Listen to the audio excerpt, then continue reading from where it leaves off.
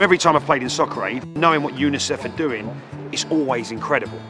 But actually being there, not just seeing it on TV, being there, shaking the hands of these children, it now feels so special.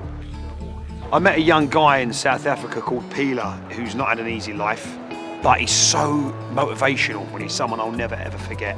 So when I'm out here playing on Sunday night, I'm playing for Pila and the likes of Pila, because now I really know what it's for. It makes me come out here and smile and want to play even better and want to do even more, you know?